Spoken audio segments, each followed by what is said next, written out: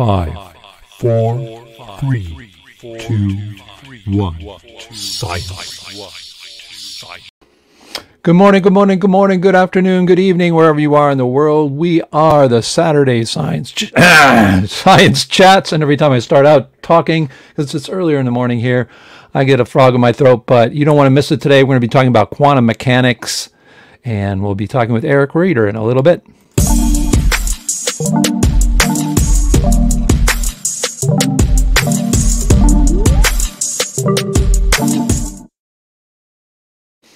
Yes, sirree. I am David D. Hilser from the John Chappell Natural Philosophy Society and, of course, Dissident Science.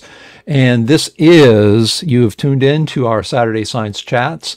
And today, of course, we are going to be talking about quantum mechanics going wrong.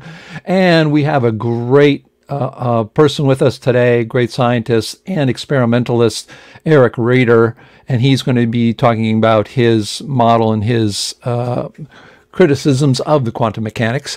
But of course, before we go, we'll be do some announcements and introductions and who we are, etc.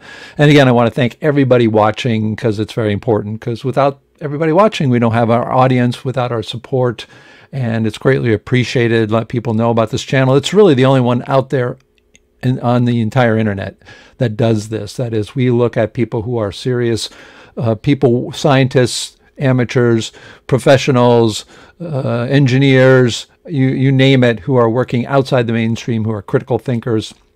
And we support all of those people. And I want to thank you all for watching and supporting this. I know I get emails from around the world thanking us for putting this on. And so hats off to everybody who is here watching and participating. Very important.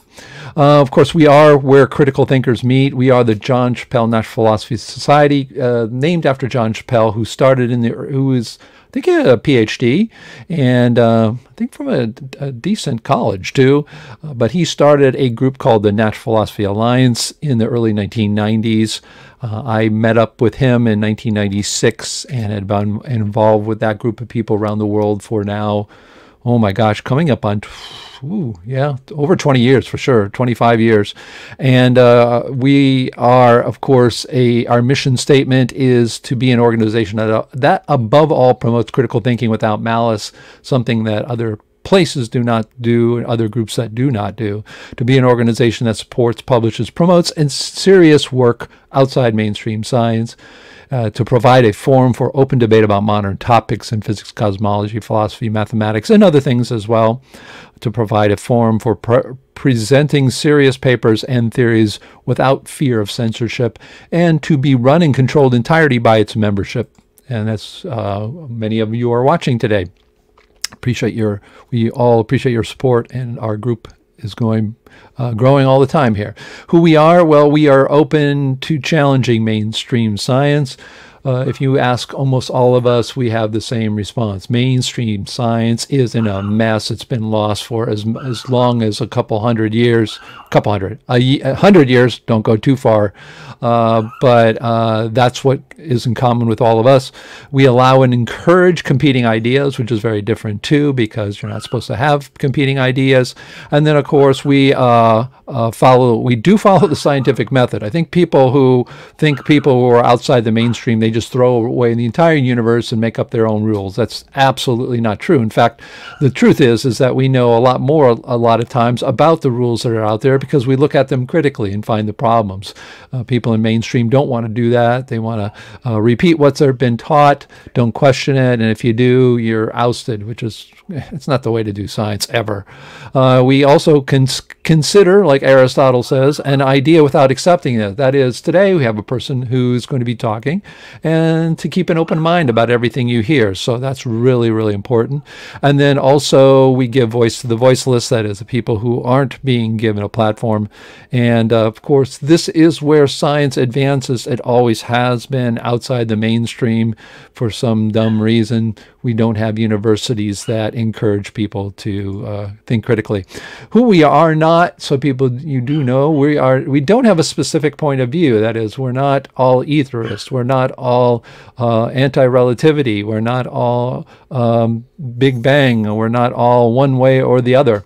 We have many points of view. There are a lot of commonalities now. During the last couple decades, we do have a lot of things we've all come to the same conclusions. Like, I'll give you an example. Energy isn't real. It's a great concept, but it's not real. There's a good example. We're not a general science organization. You're not going to see us doing videos on how baseballs fly through the air. So we are not a new age that is sort of like, Zen, and we have science poetry, what somebody in our group has talked about, which is like science poetry. We don't talk about conspiracies or UFOs. We do know there's suppression of work in science. We do talk about that. But the reason we don't talk about all those things, including also religion, I got to put that up on there, is that we want to stick to foundational science like gravity fields, magnetism, tectonics, math, philosophy, Big Bang, cosmology, the whole thing, because there is so much to work on just at the fundamental level. We just aren't getting into, how our organization will make your life better and the universe come to a wonderful Zen. We are interested in, what is light, or how quantum mechanics really has a lot of problems, which we'll be looking at today. If you haven't visited our website, you should, Science Woke, which is really an online magazine for critical thinkers. You can find, we got a lot of people read that daily, and it's got great articles to introduce things like, what's wrong with mainstream science? If you haven't really thought about that or what that could mean, you can go there, you can click on problems and find out the problems, and then see all the people and great scientists involved in trying to come up with better models. And you'll see our guest, Reiter, he is in there. and sciencewoke.org. Our community is naturalphilosophy.org. We acquired that domain name. It was not real cheap, wasn't that expensive, but we feel like we are the best keepers of that because natural philosophy is the term of what people use, like Newton was a natural philosopher. He was not a physicist because at that time there was not a word for physicist or physics or I'm not even sure cosmologist was even used then. So we've used the word natural philosophy, trying to get back to the roots of science, physics, and cosmology. And we are a critical thinking community. You can sign up. It's free for anybody to sign up, and you can start joining in the conversations that they have there. Really great website. Also, we have a natural philosophy Wikipedia where you can find over 10,000 pages of abstracts, works, topics, and books, and scientists. And if you are a scientist working outside the mainstream, you don't have your profile on there, you can, because they're not going to put my profile on Wikipedia, because Wikipedia is, of course, the consensus of the world's knowledge, and anybody who's outside that consensus is considered to be pseudoscience. So it isn't the collection of all the world's knowledge. It's a collection of a curated knowledge of what is acceptable to everything, everyone, including science.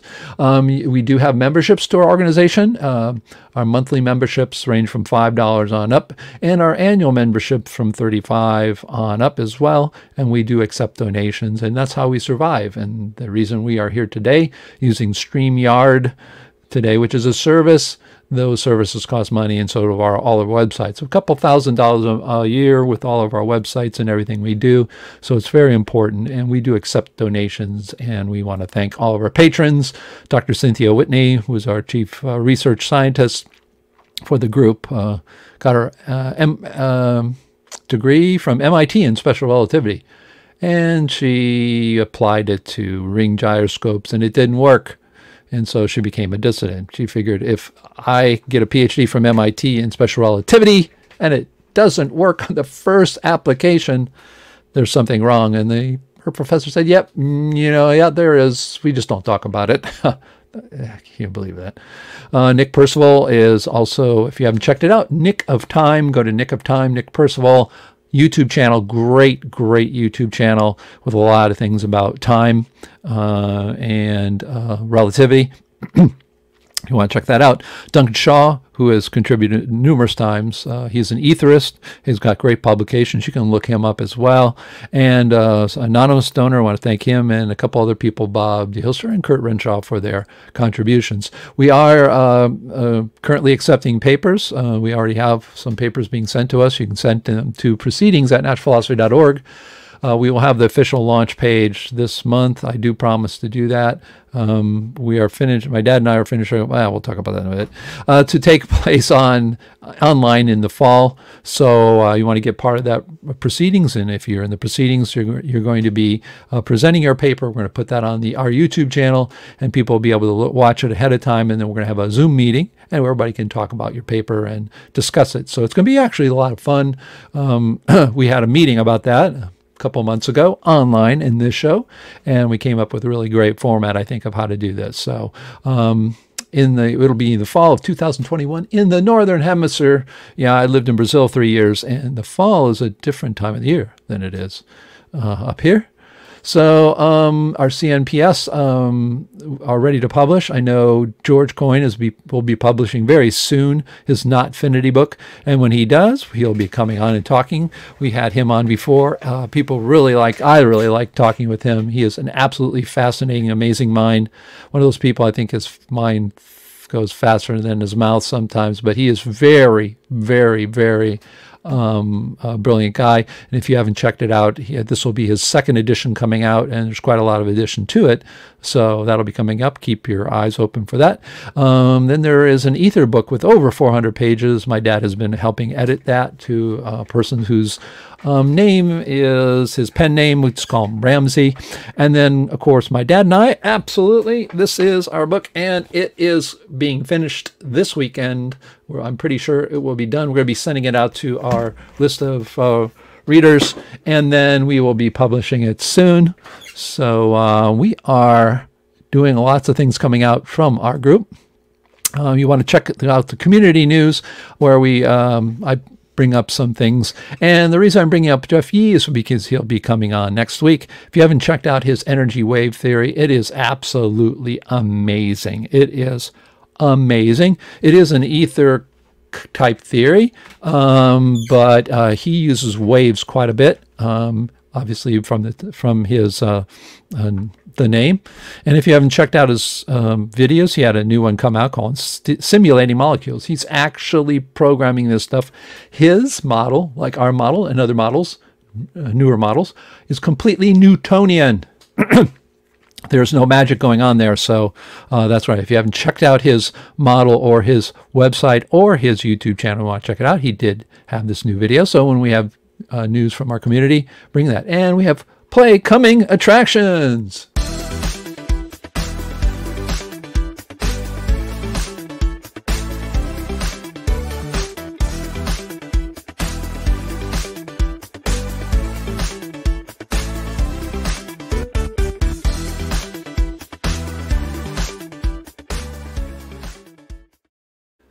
Yes, they are coming, and we get new people all the time. Yes, next week we're going to be having the energy wave model, computer modeling the quantum world. Man, I'll tell you, the penultimate video from Yee is absolutely amazing. And the guy putting together quarks in formation has the Newtonian kind of field. He doesn't, I don't know what he has for his field, but he does do it. He uses charge, I guess. And it orbits in the SPDF orbitals for an atom. It is, I haven't checked it out. Check it out. And you can actually download it and play with the model, atoms. You can make isotopes and all kinds of stuff. And it is absolutely amazing. And I told him, I said, you got to come on. And he agreed to do that. So you want to check him out. And of course, we have coming up finite theory, Phil Borkert. Got to talk with Nick Percival. He's been curating this talk, so want to get that one coming up soon. Of course, Disruptive, he's going to be coming up as well, hopefully this month as well. But of course, we're always open, and you can be on our Saturday morning show. And we'd love to have you if you are working on some serious work and think other people should know about it. And of course, you're not getting invited to universities to talk about how Einstein is wrong, or how the Big Bang is wrong, or how quantum mechanics is wrong, or how particle physics is wrong, etc., which probably isn't happening. So it can be you, of course. To play today's bumper.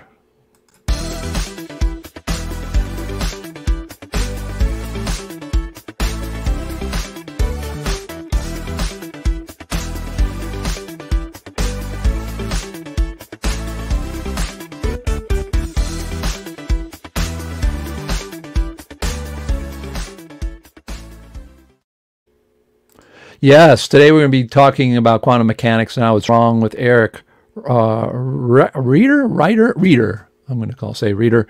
If you don't know about who Eric is, he does have a website. I'll put that up here, actually. I can do that. Banners, here we go.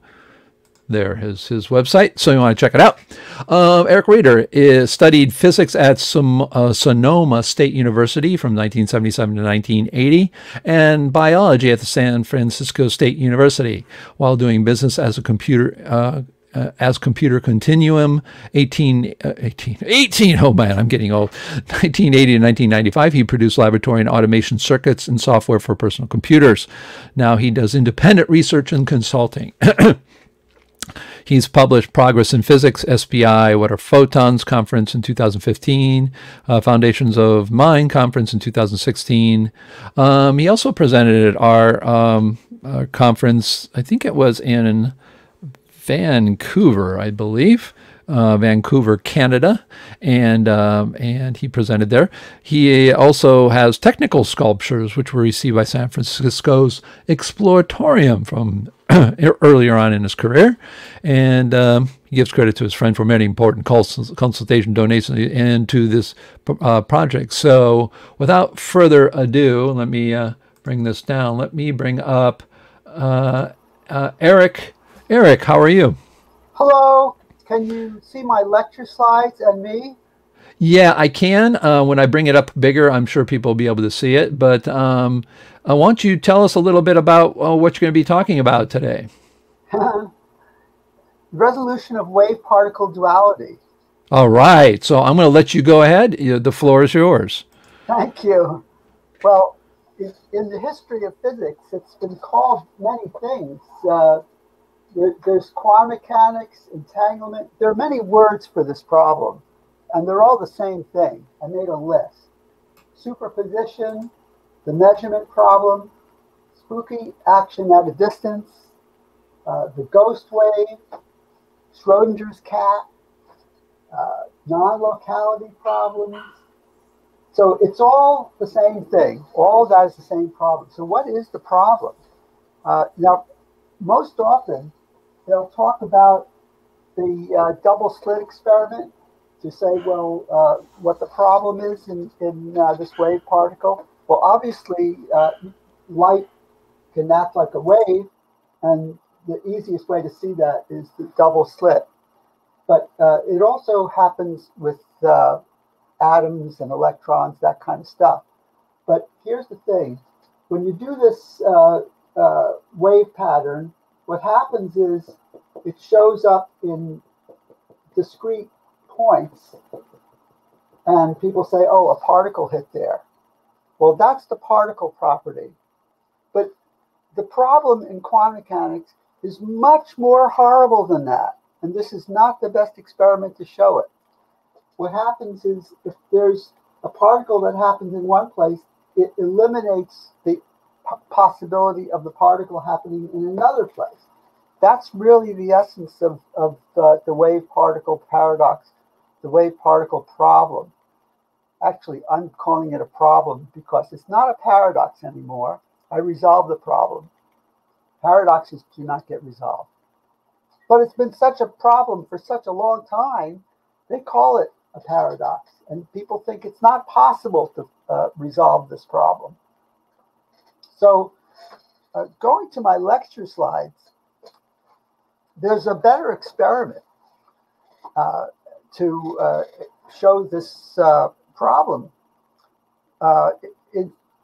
For going two paths instead of double slits, it's better to do it with a beam splitter and detectors that show these clicks that happen one at a time in an electronic circuit, a coincidence circuit that could read, oh, it went this way or it went that way.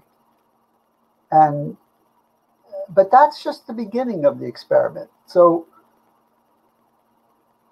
that shows the particle property. Now, if you were to reconverge this beam and look at it with an interference pattern, you will see an interference pattern. But I forgot to tell you, the source has to be weak, and people go through great pains to make it what they call one particle at a time or one photon, whatever, one at a time source to do this, so that there can be clicks figured out in the detectors.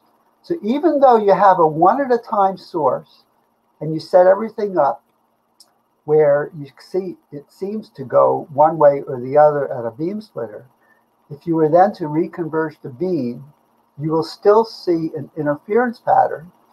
And interference patterns can only be made by waves. And they all know that, the physicists. This is the wave particle problem. The models of waves and particles are mutually exclusive. Waves go everywhere, and particles hold themselves together. And we know that from other experiments, from the sum of all the experiments that we do. Now, this business of seeing one at a time, I'm going to show you how that's done. But first, I just wanted to introduce, well, What is the problem? This model of, let's say it's the model of the photon, that it has this one way or the other property, or the wave property, or the particle property. There's no way to see how that could be. Many have tried. It's a 100-year problem. They've made up all kinds of parallel universes, a whole list of acts of desperation. We live in a computer simulation, on and on, to figure, well, what's going on here? Well, I looked at this very closely, and these experiments that were done here with the one way or the other, I'm going to go down and show you that this is really true. It's not really true. It's that it's been done many times. Let's see. I don't have my. Let me see if I can get the actual. Let me bring up another file. I have the other experiments. The people, the past attempts at this experiment were done poorly, to show that it goes one way or the other at a beam splitter. So I want to show you that they really think it does this for good reasons. Now I'm saying it does not do that, that it's an illusion. This one way or the other property, the particle property at a beam splitter, Eric says is an illusion of something else that's going on, and I'm going to show you. First time this was done to test quantum mechanics, when was this? 1946. They did it with X-rays. They had pore detectors. Then they did it with light. And these people, I don't expect you to see what's on the screen here. It's mostly to remind me as to what to say. They explained that if such a correlation did exist, it would call for a major revision of some fundamental concepts of quantum mechanics. This is the test of quantum mechanics, to see if light goes one way or the other at a beam splitter. You can barely make out that this is a beam splitter. But then it was redone again with an atomic beam that was illuminated by a laser and put out pulses of what they call their photons. I'm saying there are no photons. The photon is an illusion. Eric, can you hear me? Yes. We're not seeing your screen. I think you're trying to share a screen, but we see your slides. But if you're trying to show us something else, you need to put it on the same screen. We're not seeing that. We're seeing... All right, hold on. I think you're talking to some other graphic there. Yes. Let me try to get the graphic. No problem. If you put it, can put it on the same screen as the other one, I think that's the easier way to do it. You can share different parts of the screen.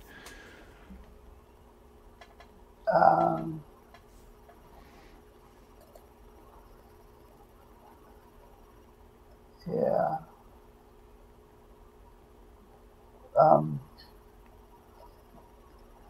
Where did you go? I lost you. Oh, did you lose me? But you're still here. I lost the URL of where I'm supposed to go for you. Oh, okay. I gotcha. Well, we still need to get it on the screen. If there's something you need, you would have to put it so we can see it, because we're broadcasting live here. So where your lecture slides are, you want to take whatever your browser and put it on top of that, maybe, so we can see what you're talking about. Yeah.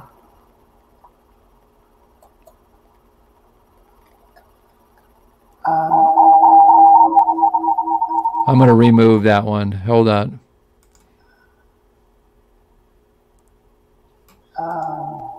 You're also in twice there. Hold on. I'm going to try to kick you out, kick this one from the studio and see what happens there. Okay, I got you. I got you out of there. So, okay. Well, why don't you just talk to it? Let's not worry about it. Just describe it to us in words. I will. Okay. Do you see this, my first screen? Yeah, what we see on your first screen is the CMPS University of British Columbia. Yeah, okay.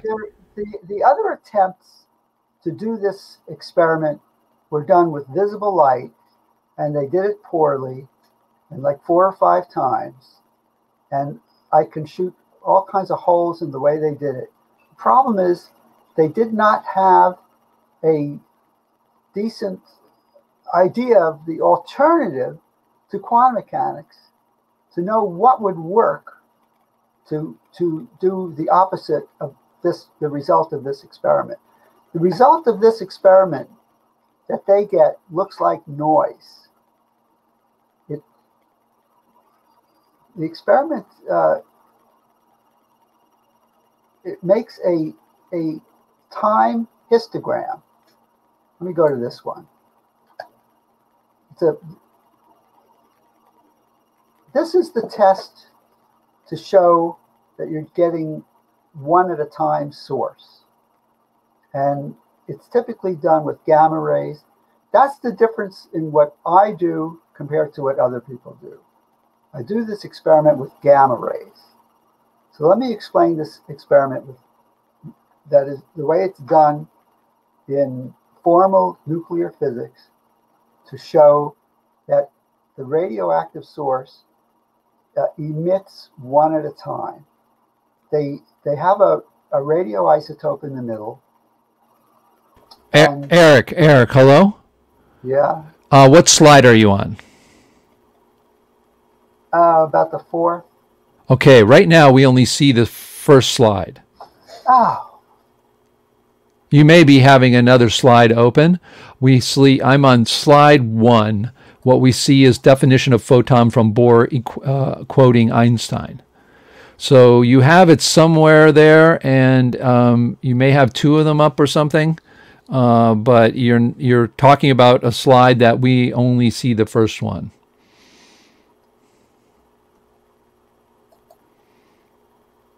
I lost you. I went and I opened up StreamYard a second time. Okay, you're going to want to maybe close that, but we do. I kicked you out one time because you had 2 of them up. Yeah. So me? I can see you. I can see a slide with the first slide on it. If you have 2 StreamYards, get rid of one.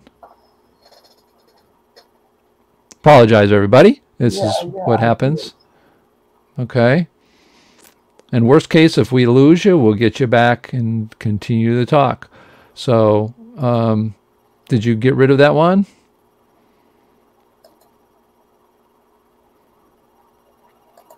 All right. Now, can you find your slides, your lecture slides? Is the slide changing? No. Right now we have slide 20. There are 22 slides and we're on page 1. So you must have it somewhere. At the bottom of your screen, you're going to find it somewhere that you have your slides. And when you find those and you find the right ones, you'll be able to move those slides forward and backward.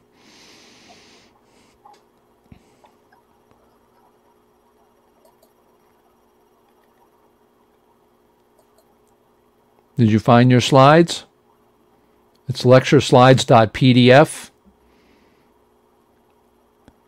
Did you find that on the bottom there? I'm going to share screen. But you already have a screen shared. Do you want to oh, here's what I'm going to do. I'm going to kick your screen from the studio. All right. Now, oops, there he goes. Hopefully he'll join again. So, all right, folks, we're going to just get him back here. Do apologize. These things do happen.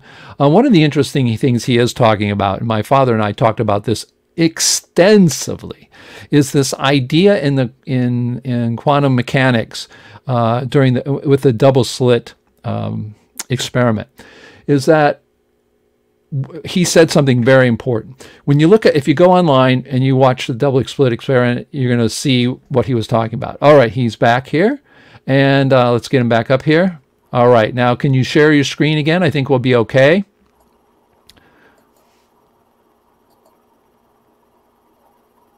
All right, and we're here with Eric Reiter. Is it Reiter or Reiter? Reiter. Reiter. Eric Reiter here, and he's talking about quantum mechanics, and I agree with a lot of what he's saying here, and that is when people are trying to do these double slit experiments, we're waiting for him to get his slides up so that he'll be able to share those with us. He was talking about how when they are doing these experiments, they say one thing and what they're doing is another. The idea that they're actually saying that they're going to shoot one photon or one electron at the double slit is, in my opinion, and I think his, very suspect, especially the way they go about doing it. They basically just keep blocking it out until they get a level where they think it's a photon. So do you have your slides there on your screen there, Eric? No, I don't. Okay. Why don't you find those slides? And you mean you're not finding them on your computer there?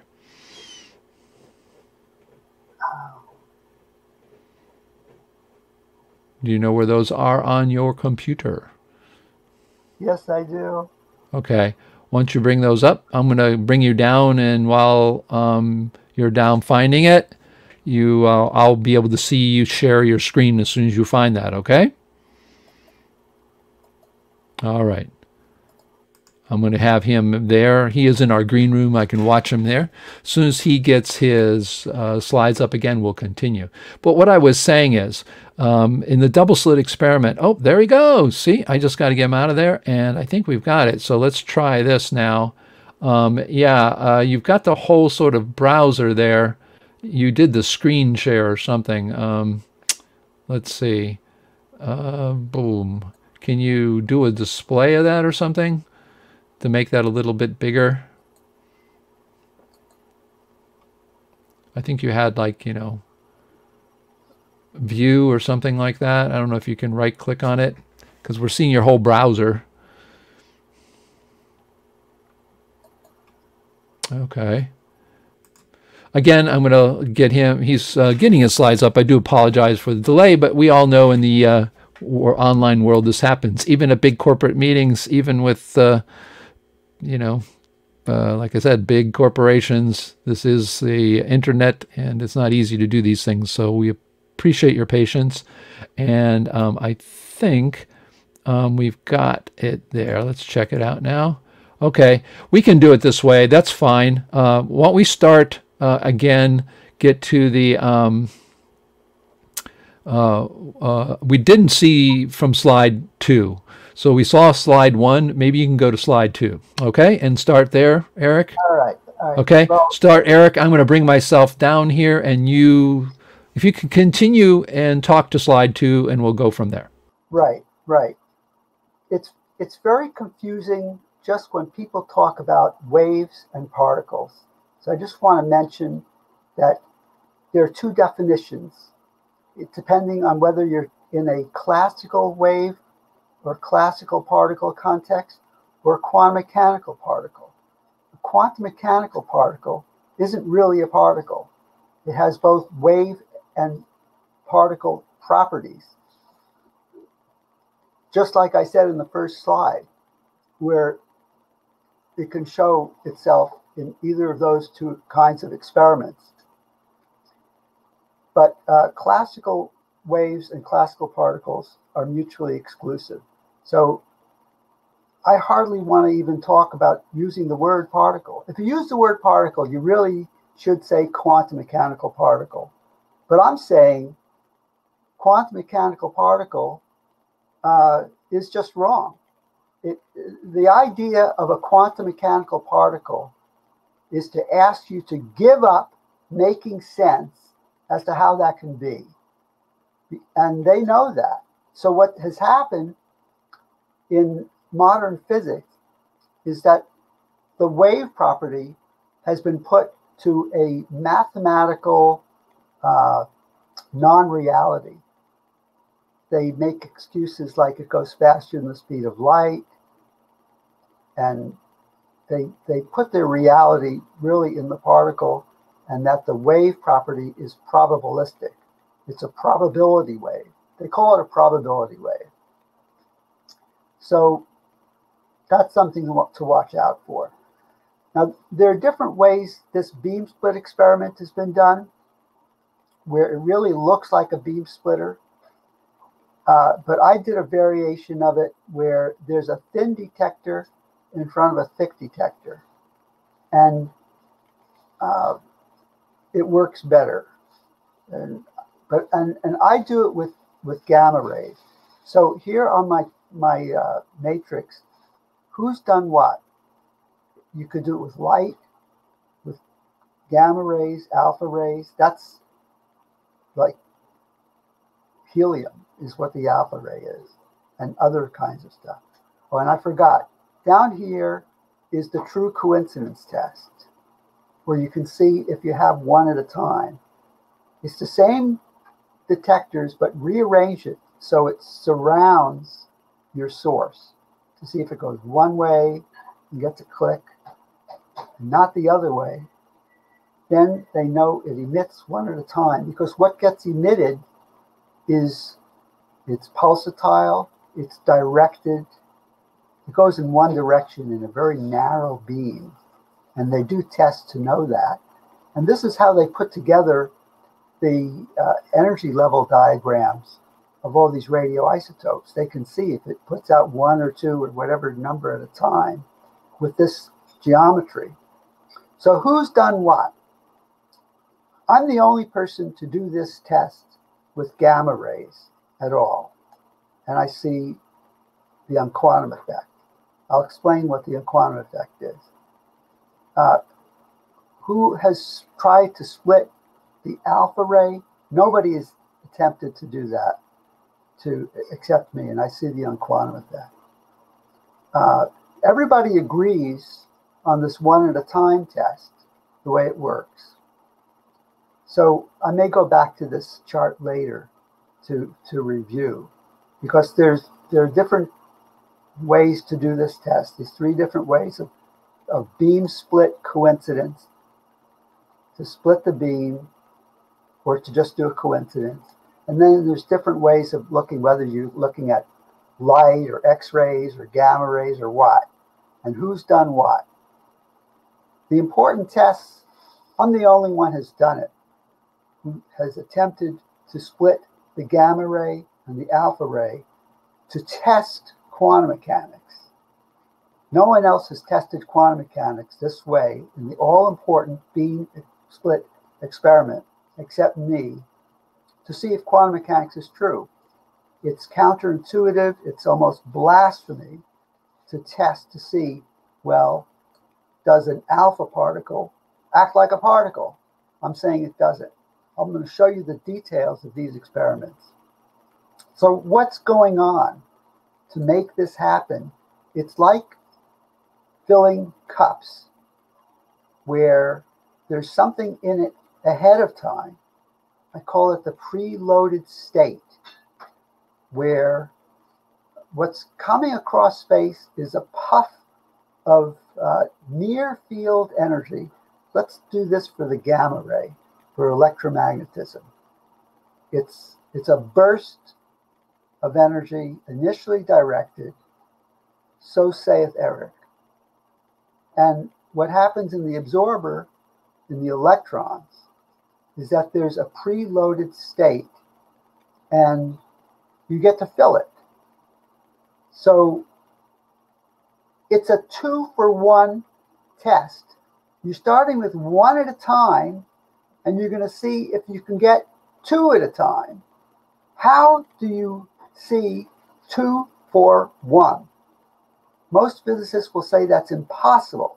What I'm doing is just looking at half photons or doing some other nutty thing. I'm not. So I trap for that. I measured such a thing.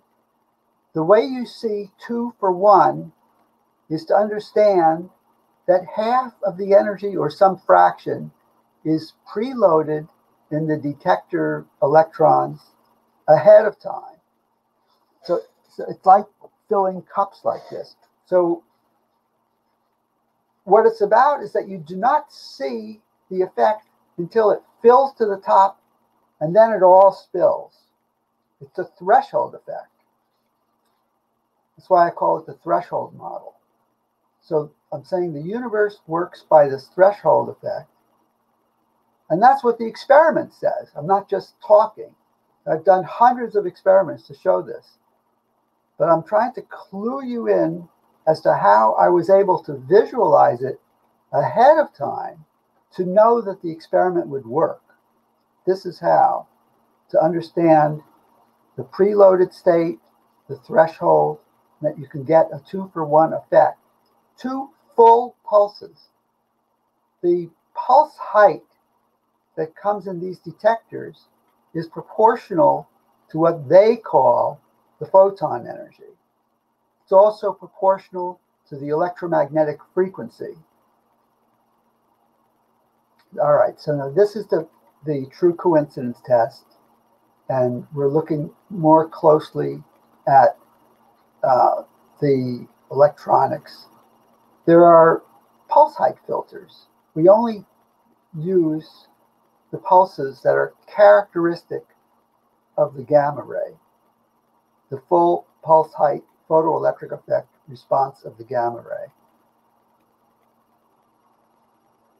Now, this is set up to just see it puts out one at a time. And when you do that, you put it in a time histogram where the difference in time that happens between the pulses that show up makes this band of, it's a histogram where 0 time is in the middle. So if it goes click, click, goes left, right, click, then you get a pulse on the, a count on the left of the histogram. If it goes the other way, click, click,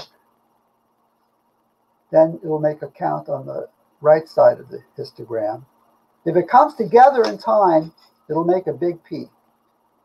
So any peak in this time difference histogram means that you're doing better than accidental chance.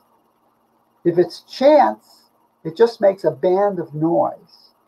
So what happened in the other people's experiments who did this, they just saw this band of noise, and that's consistent with quantum mechanics. But the detectors were the other way.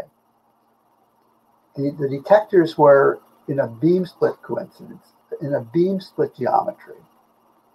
And they just saw this band of noise.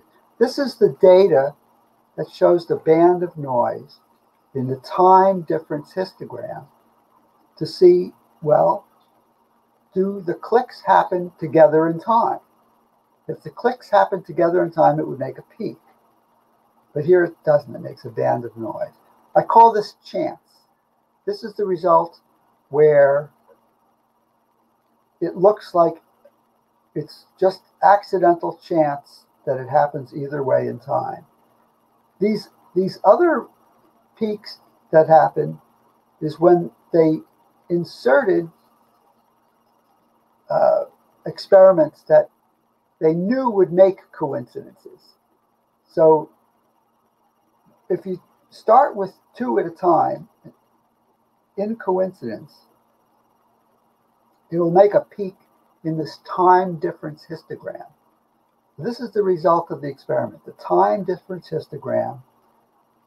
Whether it makes a peak or not, if it makes a peak, you're doing better than accidental chance.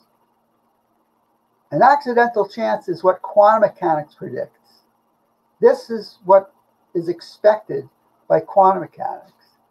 If you only have 1 at a time and you split it to go to 2 detectors, you expect it to just be random in time to show up as detector clicks.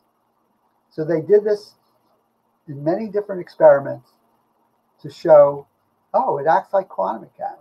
Therefore, quantum mechanics must be right. But they did not do it with gamma rays the way I did. I had to figure out, how do you see through the illusion of quantum mechanics. What is necessary to adjust that experiment to see that it can go both ways at a time to make a peak and show quantum mechanics fails. So I'm the only one to show quantum mechanics fails. I'm the only one to show how quantum mechanics fails. Why gamma rays? Let's look at this bottom graph. It's a pulse height histogram. The horizontal on the graph is how big are the pulses. And so it makes this nice peak. And those are the pulses we use. There is what we call pulse height resolution. So now when you compare to what other people use, they use photomultiplier tubes. Photomultiplier tubes have a wide range of pulse heights, even with monochromatic light. With visible light, you get a wide pulse height distribution, and it's not possible to show the energy argument with this wide distribution. With this wide a distribution, it depends on where you set the pulse height filters. If you set the pulse height filter too low, then you could be counting half height pulses, and you'd say, well, that would favor the threshold model. If you set the level too high, you'd say, well, that's not fair to the photon model. It doesn't work. And people who do these experiments fail to explain how they set their pulse height filters, and they don't show this comparison at all. They're oblivious to the problem. Essentially, you cannot do the argument as to whether it's quantum or classical unless you go to gamma rays. That's part of my discovery. How to see through the illusion of that one way or the other experiment in a fair manner. You go to gamma rays, you have this property where you have pulse height resolution. And remember, pulse height, other experiments have shown, and I agree with them, that pulse height is proportional to the electromagnetic frequency, and that's also proportional to what they call the photon energy. And they use electron volts, and I'll even use electron volts because everybody uses it, and you won't know what I'm talking about otherwise. This is what the experiment looks like. It's not that complicated. It's a fancy oscilloscope. There's the special pulse height filters and amplifiers, and then there's detectors. The detector, I'm going to go to the next slide. The detector, this is how I do the experiment. The detector is a crystal of sodium iodide that's surrounded by aluminum foil that gamma rays can go through there, and in the crystal it makes a tiny flash of light, and a photomultiplier tube picks up the light and makes a pulse of current. And so there's two detectors. The best way I found to do this was, instead of using a beam splitter, was to put a thin detector in front of a thick one, and that separates the energy. It's the same thing. It does the same thing as a beam splitter, but in a sense, it combines the idea of separating the direction and putting the detector all in one thing by picking out some of the energy in this thin detector and then see, well, does it go through and make a click in the next detector? Well, by quantum mechanics, it should not. So we do it, and there are only a few radioisotopes I found that work. I'll explain that soon. But here's the experiment. I'm able to see everything on the oscilloscope at once. I'm able to see the pulse heights, that they're all well-behaved pulses, as if it was an oscilloscope. I'm able to see the pulse height histogram to see the distribution of heights, and I'm able to see the timing histogram. And I read right from this graph how many happen in this window of time.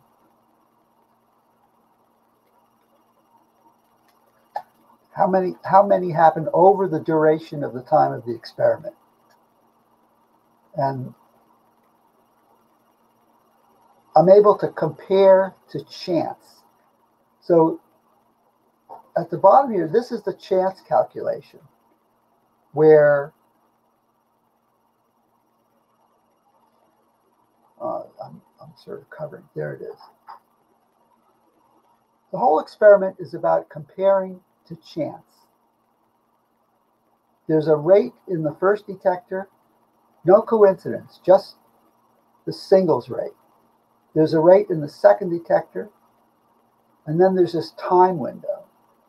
The time window is what I use to, in my big peak here, how far apart in time are these clicks. So I use the same time in the experiment where I read coincidences in this chance calculation. That's how it's done. Other people who've done this experiment to see in that true coincidence test, they compare to chance in the same way. So we do the rate in one, the rate in the other, the rate in the first detector, the rate in the second detector, times the time window, and you get a coincidence rate. Oh no, a chance rate. What is the rate that detector clicks would show up just by accidental chance, which is what quantum mechanics would predict? Well, I get a number. Then I'll compare that to the experiment. The experiment is able to read straight away, there's some number in such a time I get some rate of clicks per second in coincidence. But now I have to remove the background. There are coincidences that are made when I remove the source, remove the radioisotope. There still will be a few percent of coincidences that happen just from outer space. So you subtract that, and then I get a corrected rate, and then I compare the experimental rate to the chance rate. I hope you're following me. This is the most important part. The experimental rate to the chance rate, no one has seen anything other than 1 for this ratio. For when they split their photons and see, well, is quantum mechanics true? I see 33 times chance. This is a robust effect. It's a strong effect. So that I call it the unquantum effect. And I've done it 100 times, hundreds of times, with different isotopes. So let's go to the next slide. This is another radioisotope. The first one was cadmium-109. It puts out 1 gamma ray at a time. This one is cobalt-57. It also emits 1 gamma ray at a time. And we know that from nuclear physics labs, and I test it here. I'm able to rearrange the detectors and see that it really does show up 1 at a time in the true coincidence test. And then I rearrange the detectors to go 1 detector in front of the other to see in the beam split test, can it make 2 at a time? Which it should not do by quantum mechanics because it's a photon. And everybody else thought so. But I see it can go 2 at a time. So it's a 2-for-1 effect. I'm reading full height pulses. And I'm saying it can do that because there was something there in the detector ahead of time that loads it up. We get a 2-for-1 effect. So this experiment was about 6 times accidental chance, which is great. You can see in the wings of the histogram that there's a chance rate. And I can measure the chance rate if I want. I do it often to see. There are 2 ways to measure the chance rate. By this calculation I showed earlier, or by looking at what happens out of time and reading the rates in the sides of this histogram. And it comes out with about the same number. So let me explain what it is about these radioisotopes that I discovered. That you have to use a radioisotope that has a high photoelectric effect efficiency in order to see through the illusion of quantum mechanics. Because the quantum effect is about the photoelectric effect. Now, other people have worked out the different mechanisms as to what goes on inside the detector to make this graph. This graph is on the horizontal is the gamma ray pulse height, which is also what they call the energy, photon energy, horizontal. The vertical is the efficiency of absorption in the detector. How efficiently will it make these clicks on our oscilloscope? There are other mechanisms besides the photoelectric. The graph of the photoelectric effect is this sloped line. Then here's the Compton effect. It goes across. And then there's another effect over here. Now, the radioisotopes that I use are, here's the cadmium-109 and the cobalt-57. They have the photoelectric effect dominating over the Compton effect. When I first did this, I was using radioisotopes out here, and I did not see it defy quantum mechanics. And that's what other people see. You have to know what's going on, how to set up the experiment. This was very hard to do, to figure this out, that you have to have the photoelectric effect dominate.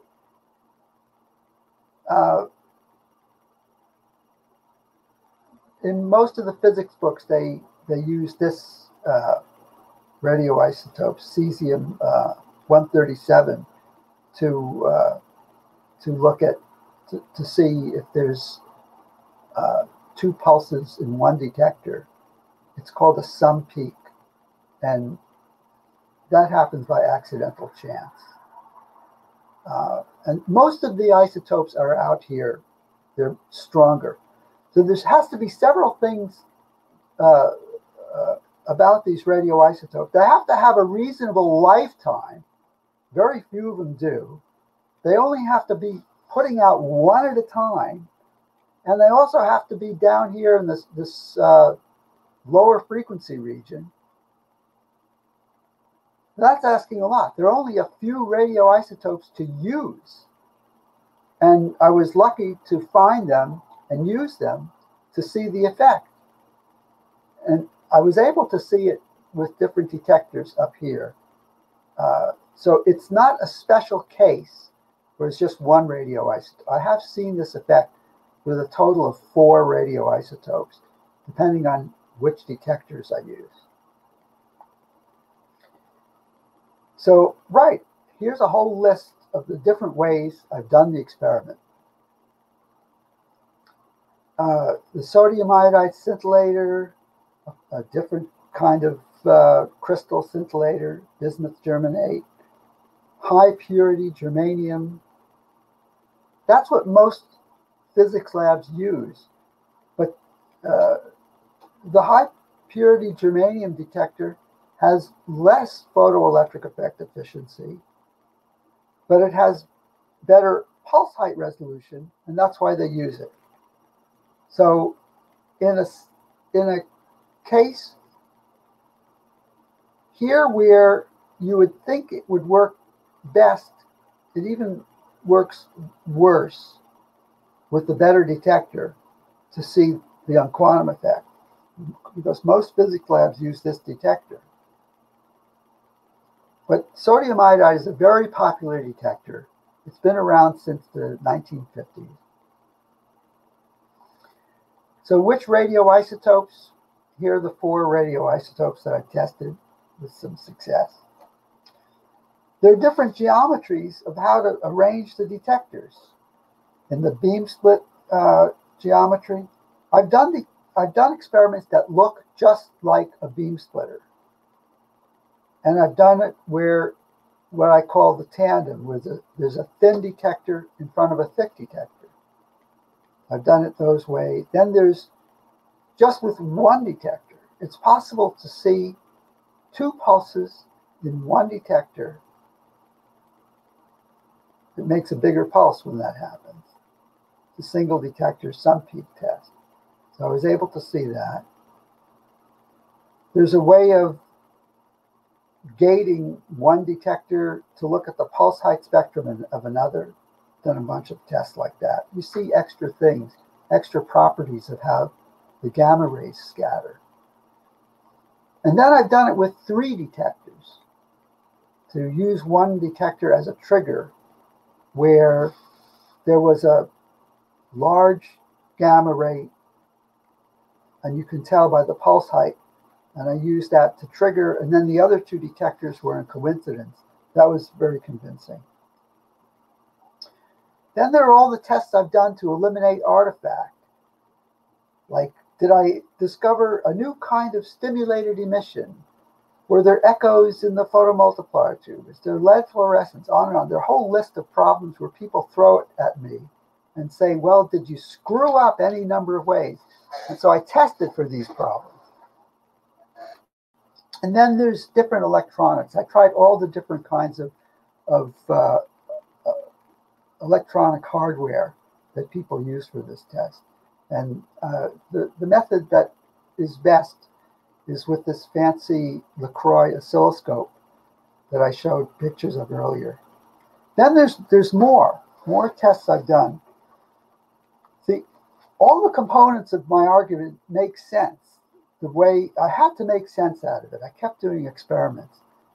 What if the beam splitter was cooled to liquid nitrogen temperatures? Would that make it work better? Well, you would think so. Well, I tested it. It did work better. It was 1.5 times better. Good ratio, 50% better when it was cold.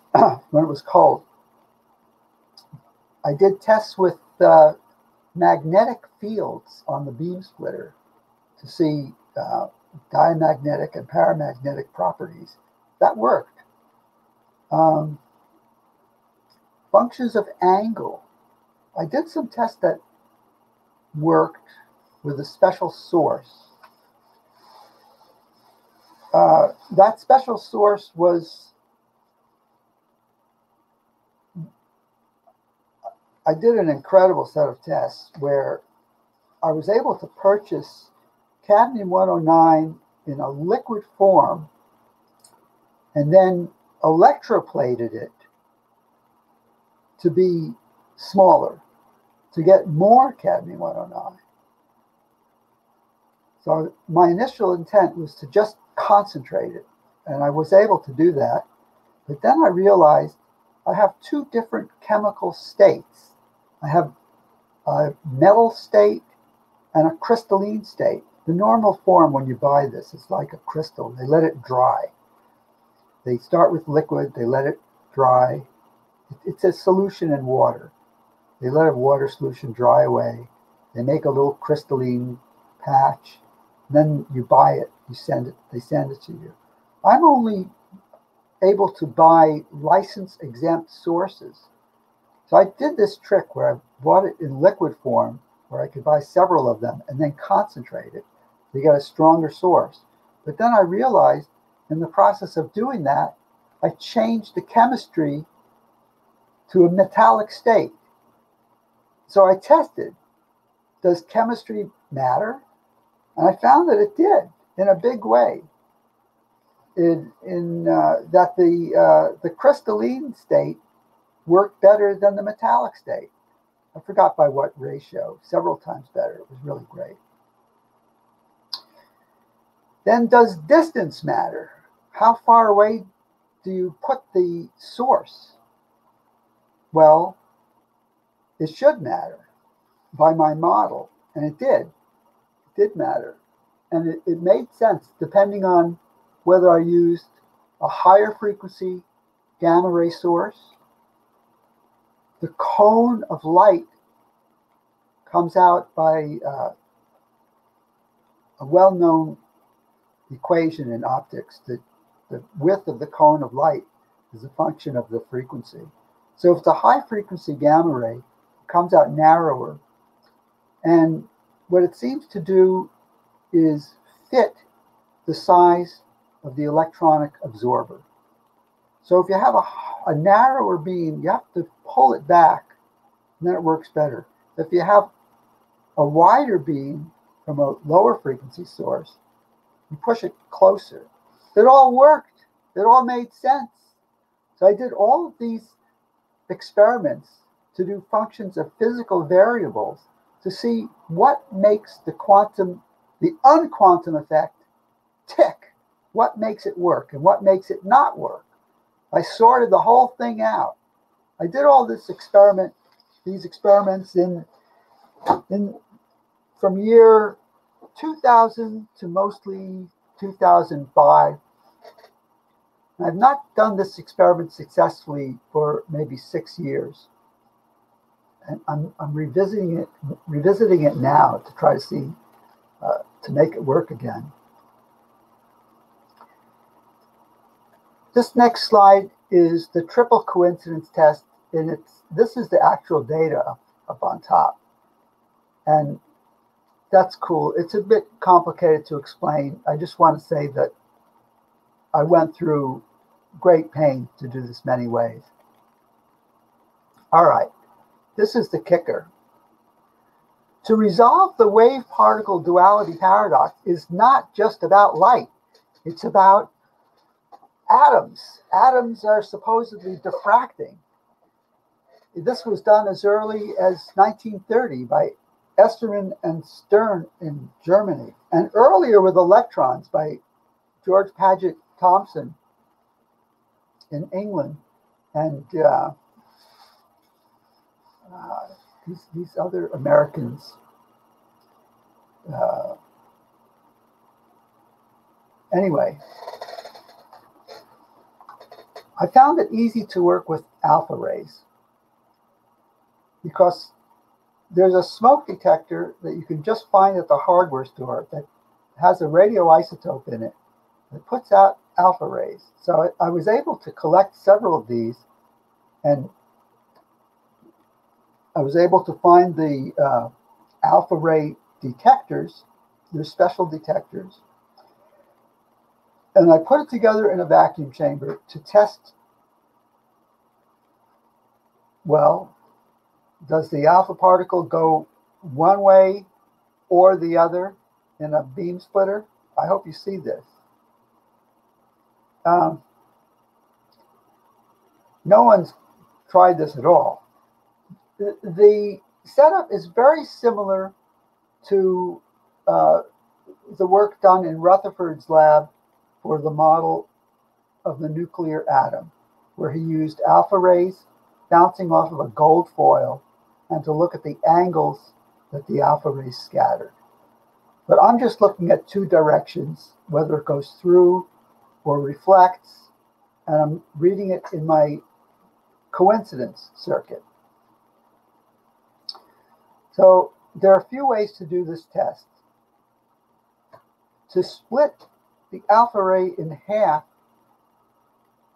requires, other people have done this experiment, have tested what does it take to split the alpha ray in half. They do collision experiments, and they found it takes 7 million electron volts, 7 MeV, to make 2 deuterons, to split it in half. 2 deuterons are put together, so they say, to make helium. Now, I only have 5.5 MeV of kinetic energy that is emitted in spontaneous decay of americium-241 to make an alpha ray. I do not have enough kinetic energy to split the alpha in a conventional sense. So it's valid, reasonable to see if I get 2 half-height pulses, and I do. That was the first thing I did. And what does it read? Compared to chance, over 100 times accidental chance. Terrific result. I did this experiment 100 times. There were 4 different vacuum chambers where I rebuilt the whole thing. It was so sensational that I rebuilt the whole experiment top to bottom 4 times, different detectors, different ways to do it, and then all different kinds of beam splitters to see if this was true.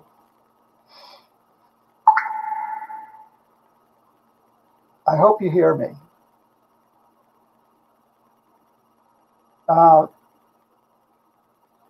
Then there's the full height pulses. What happens if we only look at full height pulses?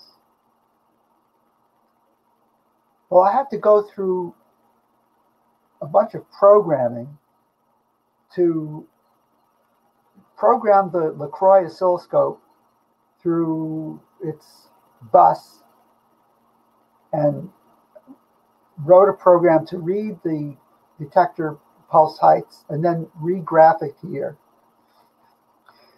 The horizontal on this graph is the pulse height of one detector. The vertical is the pulse height of the other detector.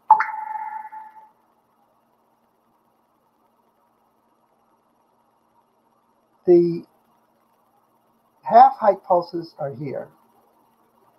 The full height pulses. Now, when you read compared to chance, it was 6 times chance. So even if you use the full pulses, it's a sensational 6 times accidental chance. All the pulses are perfectly shaped. I had everything graphed here. It was a sensational result. Well, how can it be? It means the helium is not always a particle. It's the helium nuclear wave function that gets split.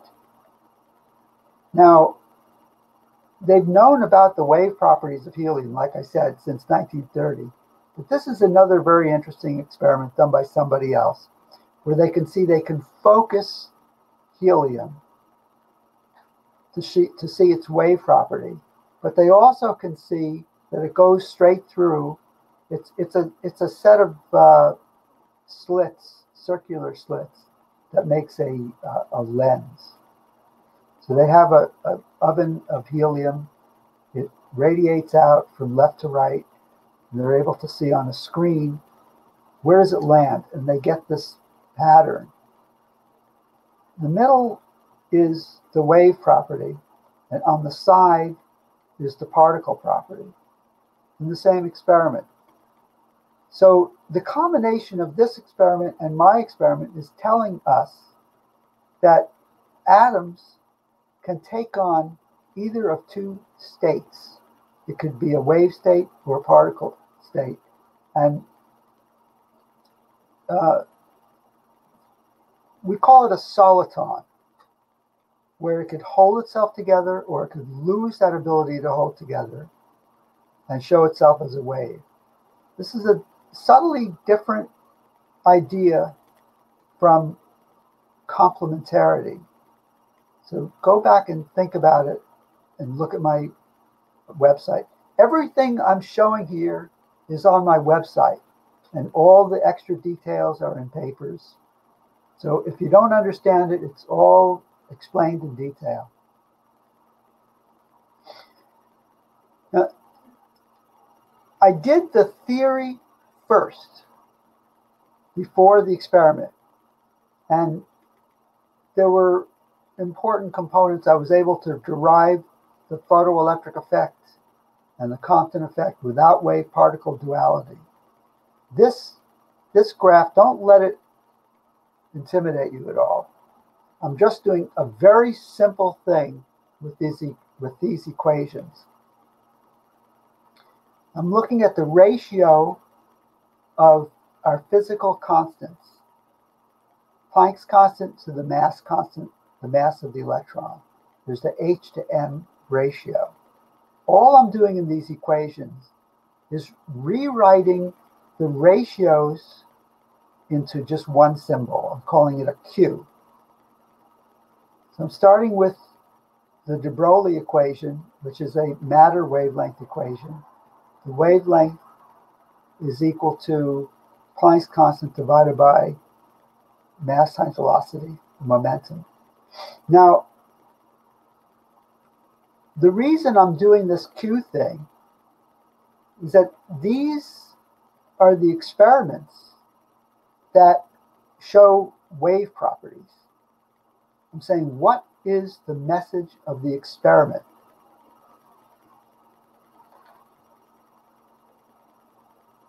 The way other people look at this is they don't realize that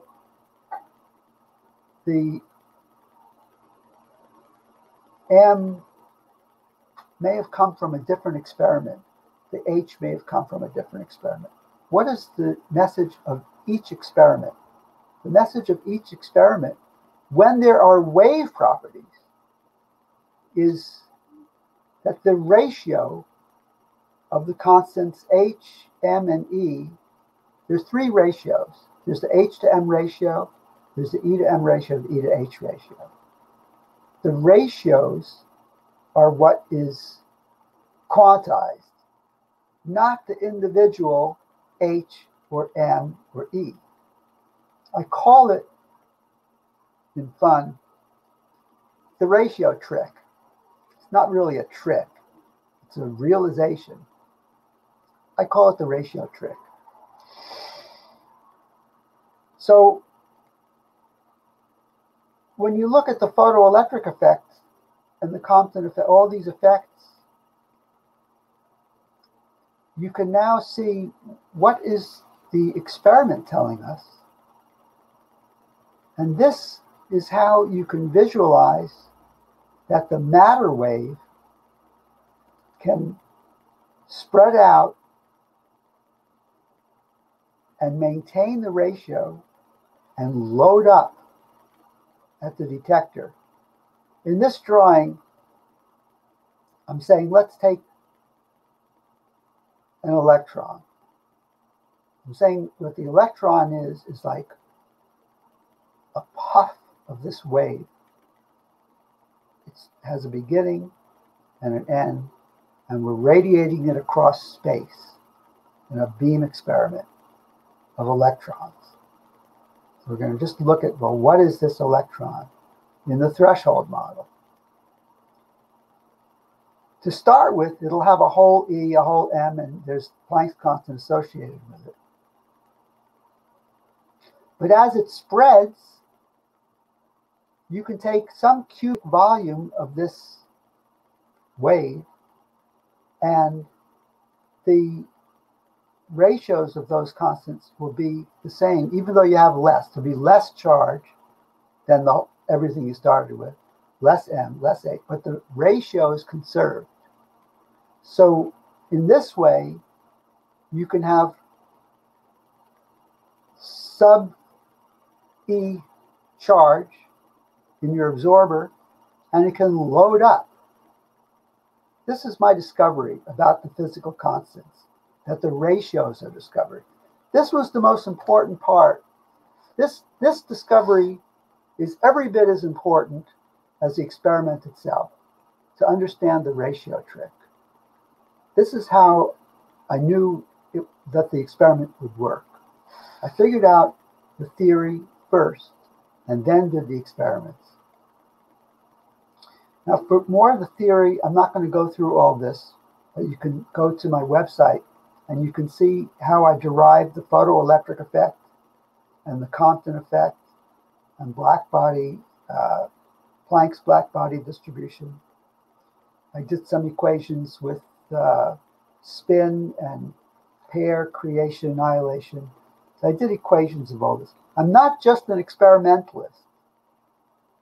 I do theory, and I had to do a historical analysis of many books and papers to see what is it people did and what mistakes were made in their experiments.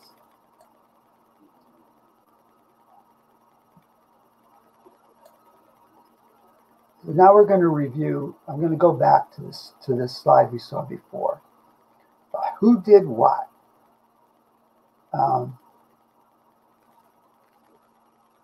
Beam split experiment with light. Others did it where they saw just quantum mechanics. If you do it with gamma rays, the way I did, you'll see the quantum effect. You do it with alpha rays. I'm the only one who did it. Both of these cases, I'm the only one who did it. You see the quantum effect. This thin detector in front of a thick, I call it the tandem geometry. No one else has tried it except me with gamma rays. They did try it with heavier, with massive particles like protons and neutrons and cosmic rays. They use this geometry and they see quantum mechanics. They're just looking for quantum mechanics. And that's what I would expect also with such heavy particles, so-called particles. But for gamma ray, I'm the only one who did this geometry. Because it's not supposed to work by quantum mechanics. And no one will publish me as well, because I find things that are against quantum mechanics. The true coincidence test, everybody agrees on how that works. Me and quantum mechanics people.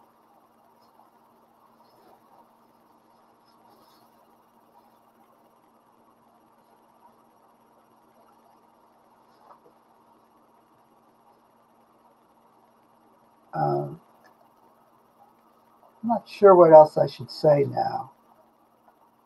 I'd like to call for any questions and review overall. I went through a lot of things, maybe too fast. I'd like to open up for questions. Yeah, can you hear me? Yes. Okay, well, I can start it out. If you do have questions, what I would ask is, let me see here. I think I have something there, how to put questions. Here we go. If you want to have a direct question or comment in the chat, if you're not in the green room, please put question or comment. I'm going to start it off a bit here. First, I've got a couple of things. First of all, I agree completely. My father and I have been looking at the double slit experiment quite a bit. And one of the things that was really shocking to me, which you brought up, was when the mainstream is doing these experiments. First of all, it's not done a whole lot, which is pretty amazing. It's such an important experiment that quantum mechanics is based on, and all this crazy history erasing and all this other, the consequences of this experiment are huge, and yet the number of people who do the experiment understand what's really going on with the experiment seems to be minuscule. And one of the things that I noticed, and you made a comment about, was that when they try to pretend, I call it pretend, when they try to pretend that they're getting one photon or one electron at a time, all they're doing is taking a beam and bringing it, blocking out less and less and less until they get to what their threshold is, what they say would be a photon. How is that a correct observation of how they pretend they're getting one photon or one electron? No, not really. They go through much greater pains than that. Okay.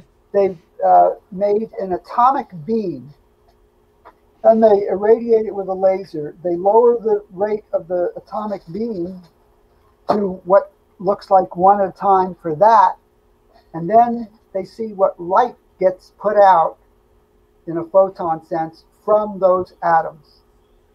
And they'll even set it up so that it puts out two of their photons, and they'll see it in two detectors, and they use one as a trigger.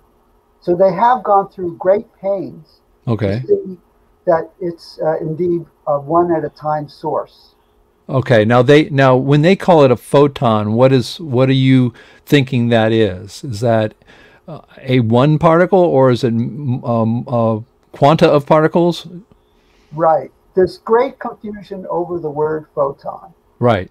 The definition of the photon is phenomenological, just like my first slide.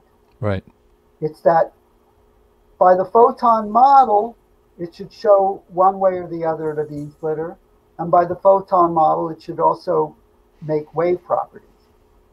And again, there's no way to see how that could happen in space and time. It's shut up and calculate, give up understanding, just play it by the rules kind of thing. Right.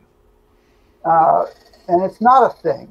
It's a phenomenon of these two experiments. And this idea goes way back. It's even in Bohr's book, where he explains from his arguments with Einstein. I have the book. So it goes back this far. If a semi-reflecting mirror is placed in the way of a photon, leaving two possibilities for its direction of propagation, the photon may either be recorded on one and only one of two photographic plates situated at great distances in the two directions in question. Or else we may, by replacing the plates by mirrors, observe effects exhibiting an interference between the two reflected wave trains. Atomic physics and human knowledge. What is this? So, 1958 book.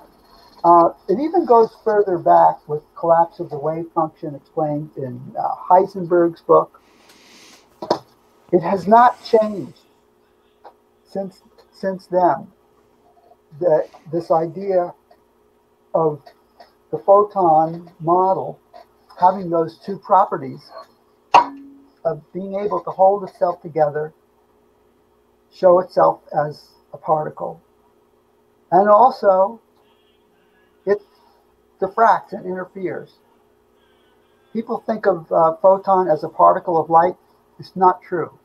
The definition, the idea of the photon in physics is that it has both wave properties and particle properties crammed together in a way where nobody understands it. Yet they say the world is like that because of these experiments. So what you're saying is mainstream science talks about it, has no idea what it, how to explain it, but then they go around making mathematical equations about it. And then not only that, they go on top of it even worse and make philosophical assumptions on top of that. And that's where you get into all this spookiness and this action at a distance. So they are reaping what they're sowing, which is they will not answer the most important fundamental question. And so therefore they get themselves into an impossible situation. Right.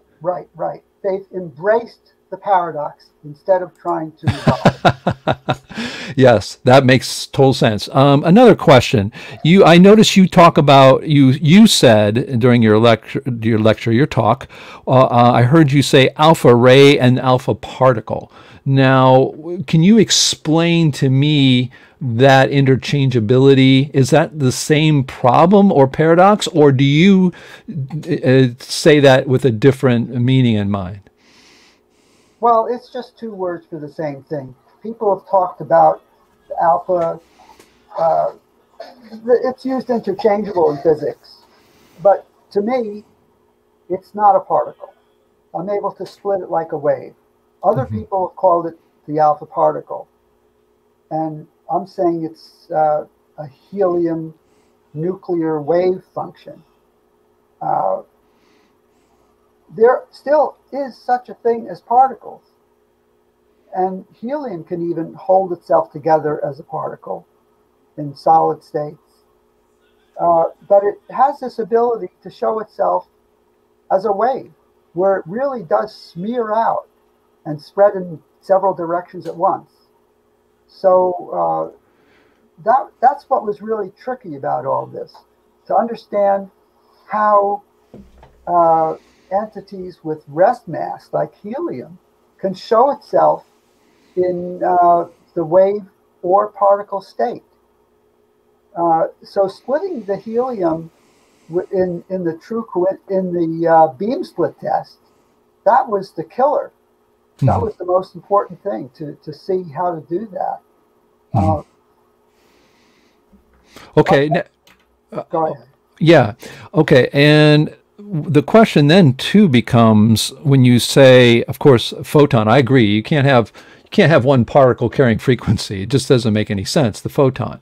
But when you talk about, when you're talking about it, are you talking about something like an ether? Are you talking about what, or do you have no, how do you say, conclusions to that? Because you do talk about, you do talk in a way that it's wave-like. So it's a wave-like in something, a wave of part. What is that? I'm not making that distinction yet. Yeah, I got you. Yeah. Okay, that's what I thought. I didn't hear that distinction, and you never really led on to that. So that was a question. I'm going to hit a few more, and then we have some questions for our audience coming in. We have people in the green room too that can come up. So how did you say you solved? Could you put it in a way, because technically a lot of people aren't as heavy in math, but can you give us a sort of a higher level view of how you say you have solved what they say, quote unquote, is the wave particle duality? Can you give us more of a colloquial explanation? Or is that too hard?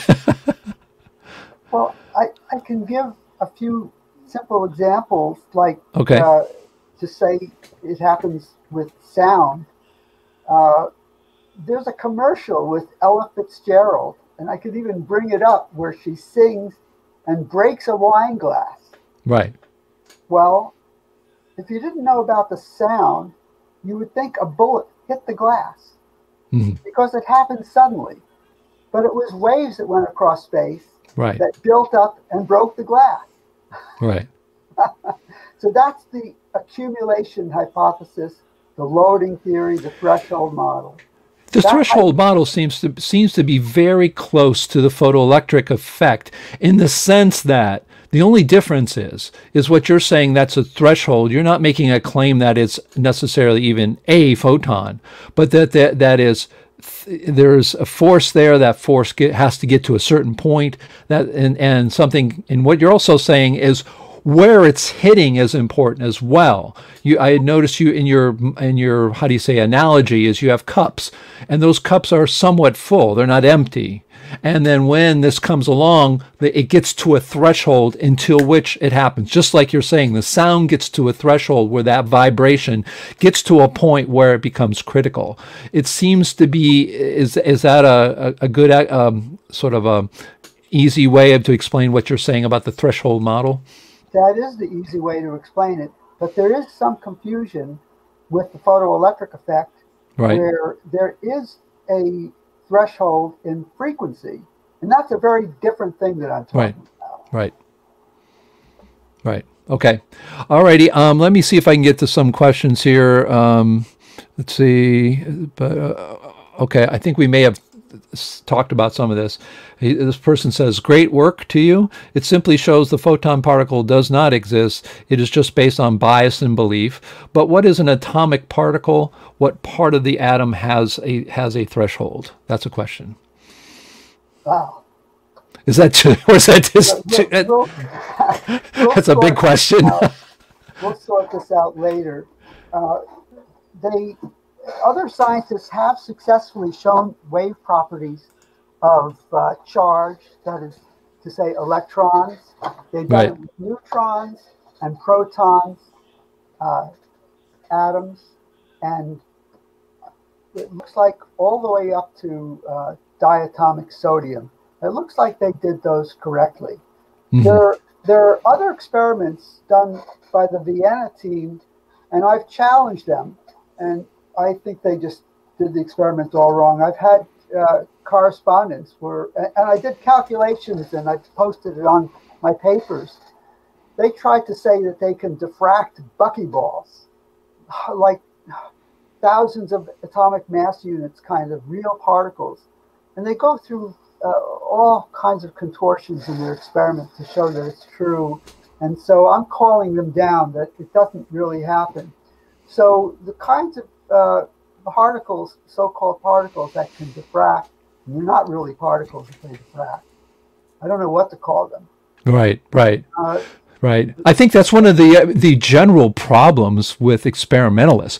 The problem is they're going into it sort of with kind of with a model in their head. They then go and do the experiment, and then they start making up models to explain it without trying to look at a bigger context. One of the things that I think your work is just so great is the variations you do.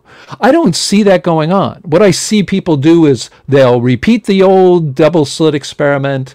They won't try anything. They won't make any try to think in their mind of maybe here's a problem or can I do something different. They don't. There should be people doing this experiment like you all over the world, because right now what they do is they do their experiment, they get into the ridiculous paradox. That's, of course, a paradox means something's wrong, it's got to fix it. And then they have all these conclusions, and then they debate all this stuff. And you and me and many other people are standing there pointing at the experiment going, you don't even know what's going on here. I mean, that's what it seems to be. Right. Well, there's a tell. You can tell right away that they're using the photon model to justify the photon model, because they're describing their experiment in terms of photons. Yeah. Right away, you could tell how biased they are, what a big mistake they're making. Right. Right, right. That's absolutely true. Okay, I've got people in the green room too. I'm watching the questions here too. I think some of them have already been answered. I do see Ian Cohen wants to come up here. Let me get this question off the screen here and bring up Ian. Okay, Ian, how you doing? Hello, very well, thank you. Thank you very much. My point is somewhat philosophical. I have been considering for some time the ultimate reality or otherwise of the quantum theory. I think even Max Planck, at first anyway, said that his hypothesis was really an artifact to avoid the ultraviolet catastrophe. And I fear in a way that by conventional physicists, they may have created a sort of a monster, a bit like what Albert Michelson said, when he saw the theory of relativity and being attributed to his early experiments. He feared that he may have created a monster.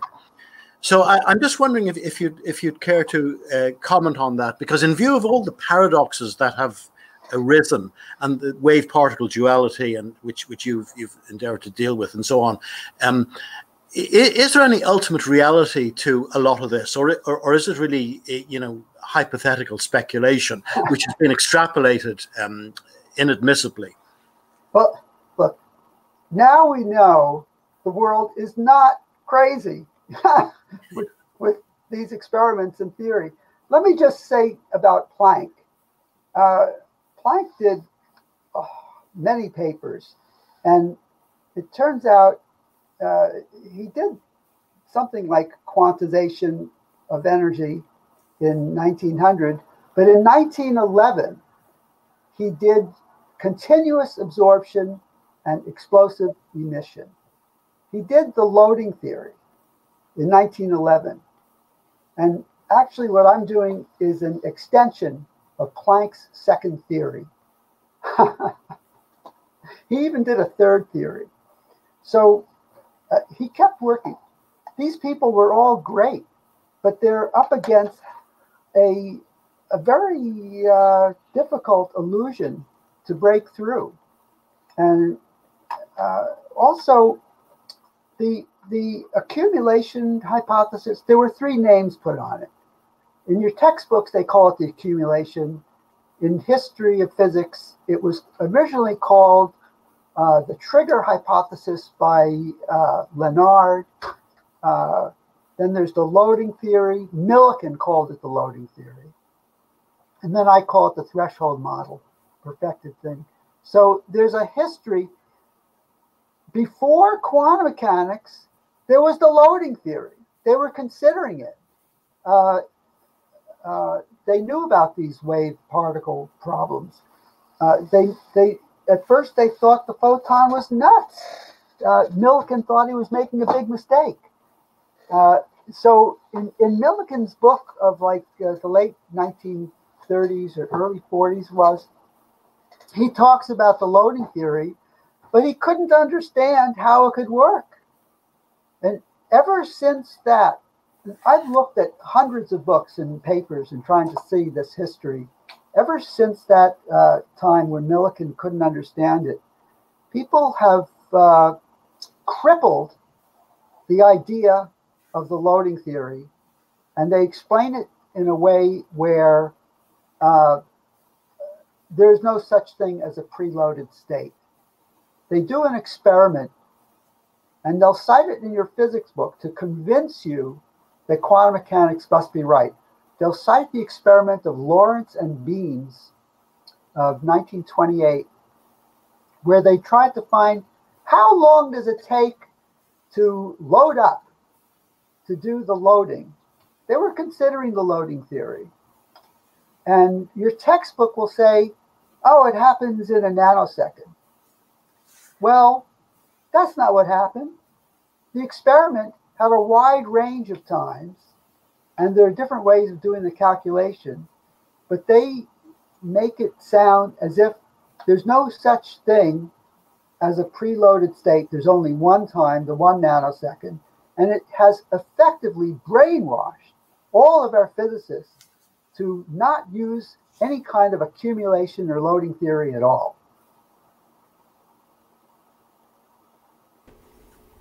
So the way I look at that is it takes time for these to happen. I think there's this idea in physics and experiments that I know my dad, when we're working on our particle model, he was looking at electronics, and he was bringing graphs to me, and I would try, what are you doing? Because you think of, here's a state you start with, and here's an ending state. They don't look at how that happens in between. And what he was doing, he was graphing what was happening to get to that state. And it seems like when you're looking at what you're doing, Eric, is that you are saying, okay, these things happen. It is a process. And what you're saying, there's a threshold. That means there is a time. There are things that you don't just go from here's what happens, here's the end, here's the interference. You have to look at all the things in between. One of the things I thought really fascinating was a photonics expert at the University of Connecticut talking about photons, right? Just light, not even photons. One of the things he wanted to do, Eric, was he said if you could set up an emitter, because they say they can set up one photon emitters, right? He said his experiment, which he never did, was to take 5 1/5 photon emitters. That is, here's an emitter, here's a second one, here's a third one, here are 5 of them. Each of them output 1/5 of a photon. Point them at a 1 photon detector. And if the detector goes off, all bets are off with what a photon was.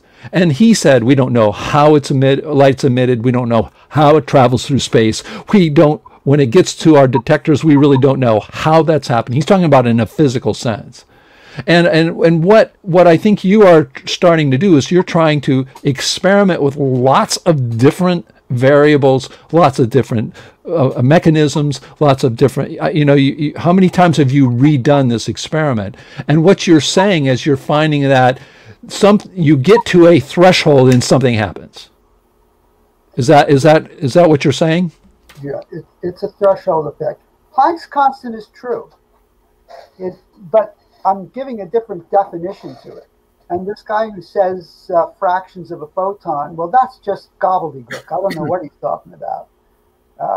There is such a thing as a photon worth of energy being emitted.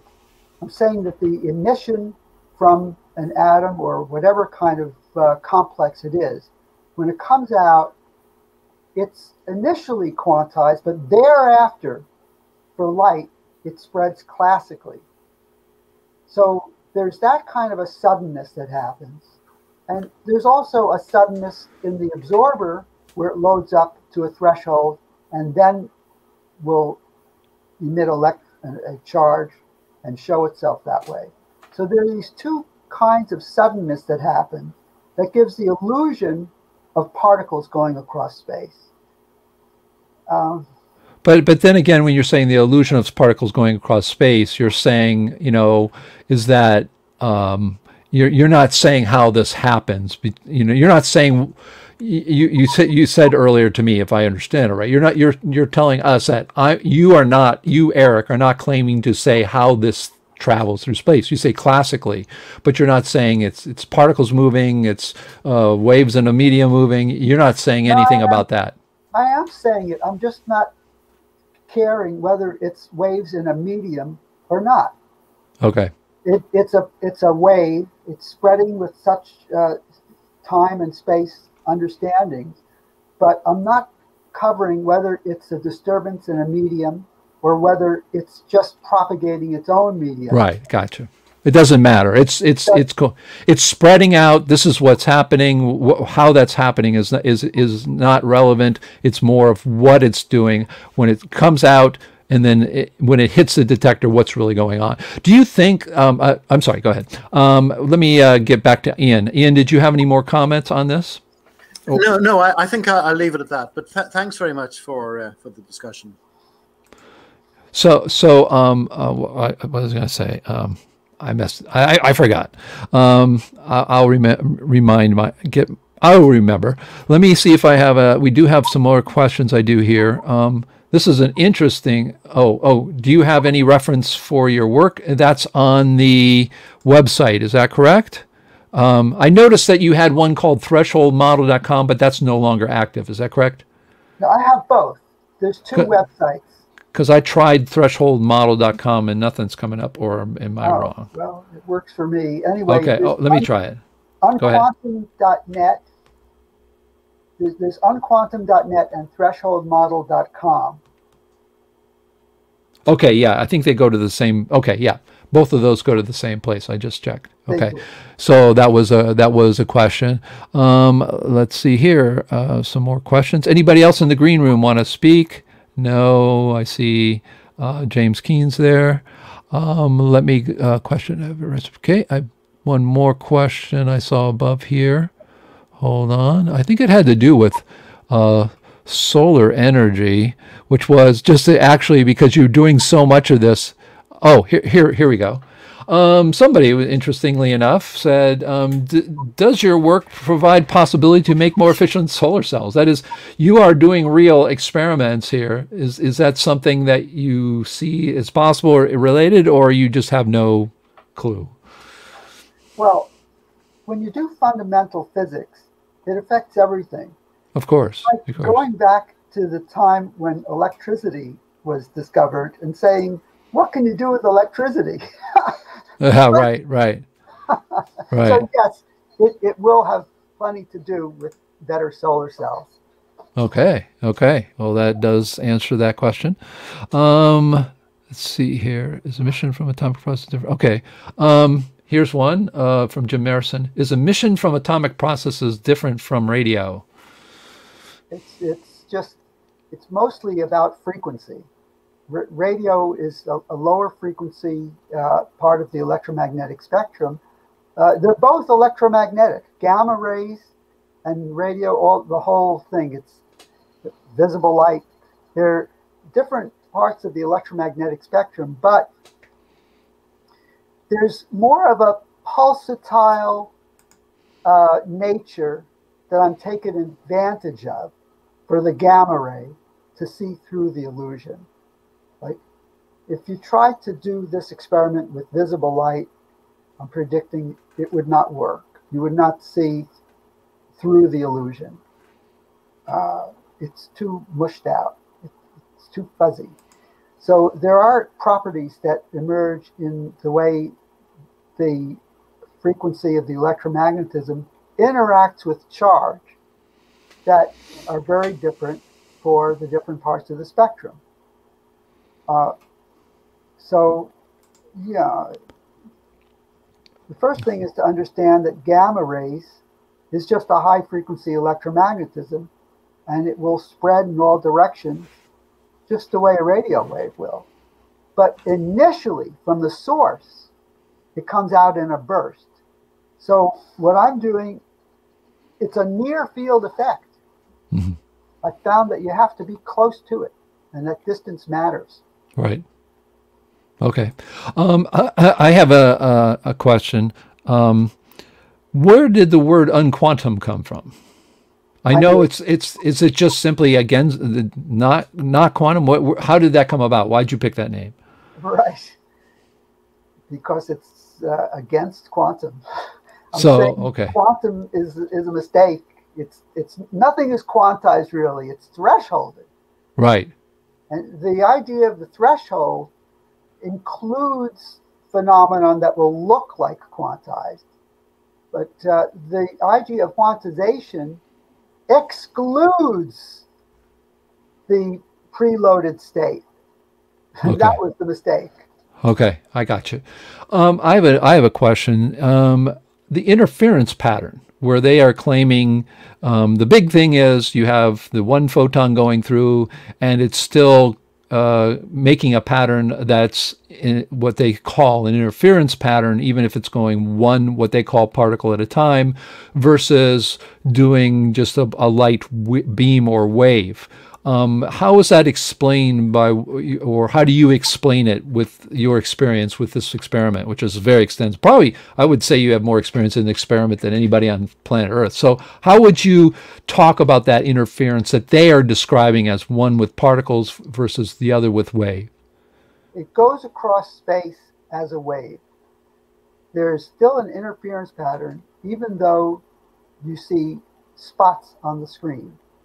What makes the spot is that it loads up and shows itself discontinuously, but the wave went through both every place at once. Okay, this is something my father and I actually believe is true as well.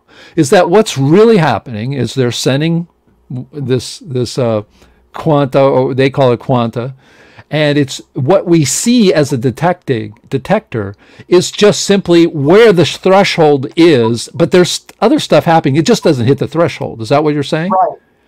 Yeah. You know what? You and I and my father agree 100% on that. That was one of the, we came up with the same, because we have the difference with what my father and I are working on is that you're not worrying about what is actually moving. We do have what we think is actually moving. And our claim is that when the experimentalists think that one spot is, thresholding, as you say, on that screen, it's not that it's just there. It's just that has hit the threshold. And if it's over here, and if it, just because of the way it's going, the threshold's going to be over here. But if you were to have, a more fine grain thresholds around, you would see, oh, it's not the only thing that actually is hitting there. It's just that it reveals itself because, like you said, in the threshold model, it gets to a sort of threshold at that point. Okay. All right. Very good. Let's see if we have any more questions here. Oh, here's a comment. Oops, that's not the right comment. There we go. I couldn't hear what you said. Sorry, that's my Alexa thinking I talk with her. So here's a comment. I would say that the burst of light wave doesn't disperse. It's like a wave traveling through Newton's cradle, which travels as a straight line, does not disperse. But I think you say differently from that, right? Because I think you're saying it goes... well, it depends on which experiment. If you're talking about visible light, where it has to go through both paths to right. get the interference pattern. Right. It has to go right. through both path. So you will not get an interference pattern unless you have a spread out wave. And Right. what's showing itself as a particle is just the local effect of the detectors. Okay. Right. Okay. That makes sense. All right. Here's another question. Again, I'm not necessarily saying these questions make sense or you can answer them, but people are putting up there, so I want to put them up here. Is your photon a solid particle turning on itself on a trajectory, turning at a frequency measured? I mean, you don't have a photon, right? I don't think.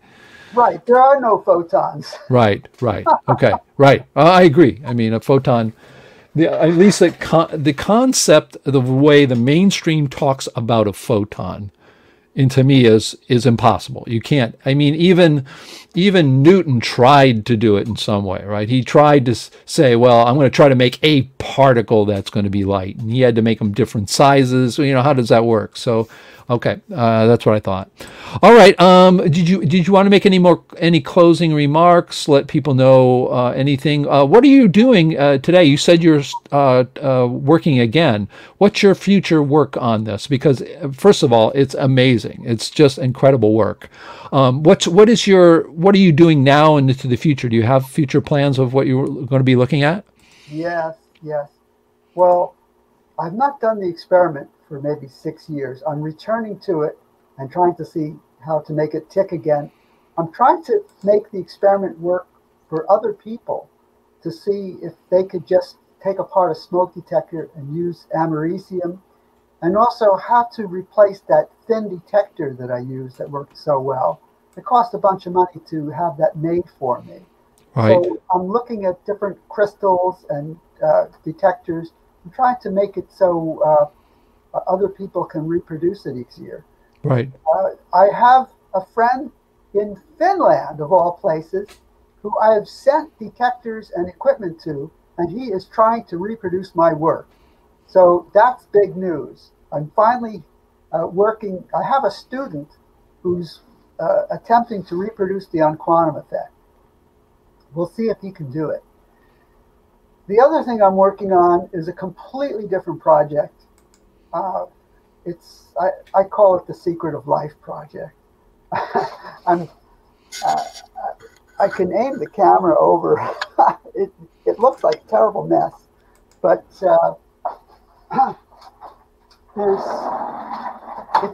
I'm working on a way of interacting microwaves with a biophysics experiment to see if I can tune in to control an enzyme reaction to turn it on and off and control life with electromagnetism. And there are connections to the on-quantum effect as to why I'm doing this, but I prefer to leave that out for now. No, that's great. That is amazing. Your lab is simply amazing.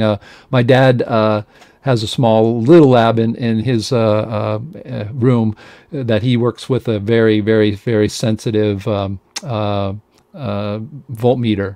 But I want to thank you because we've come to the end here. I want to thank you so much for your presentation. The other thing too is what I would suggest is that maybe I'll contact with you, but we have groups on our website, and I think there would be people. I know of another guy.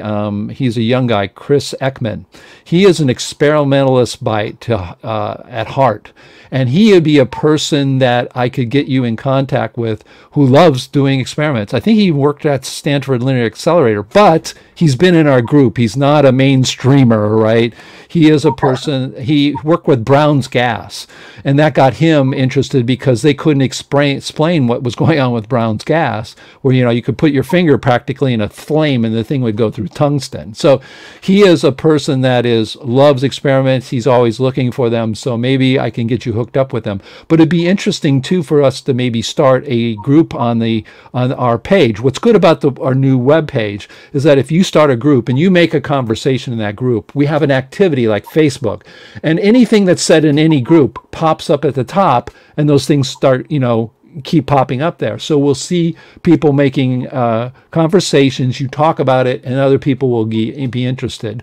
So we should probably talk about you know, the experimentation with the double slit to see if other people would be interested in reproducing that. So, well, thank you so much, Eric. I really do appreciate it. Okay, and I'll hopefully have you back again sometime when you have some. Thank you. Okay, thank you so much.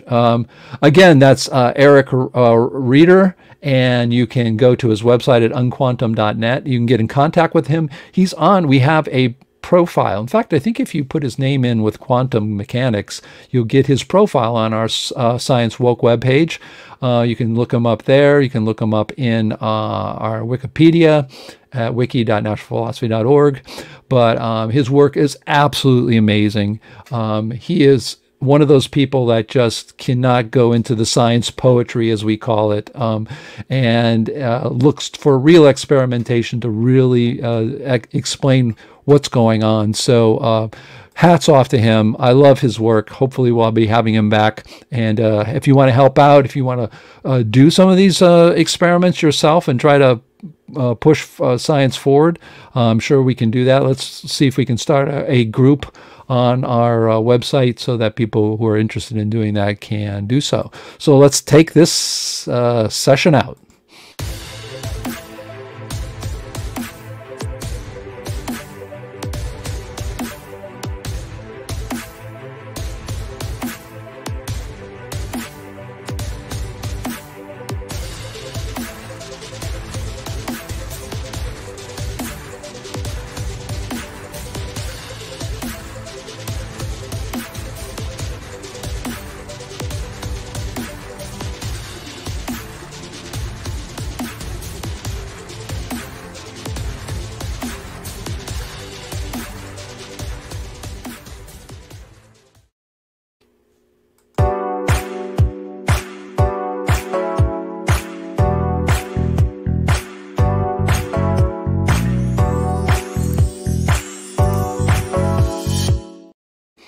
Remember what I always say, stay critical, stay thinking. I am Dave D. Hilscher. I'm your science therapist trying to get you to the promised land of becoming a critical thinker. Ciao for now.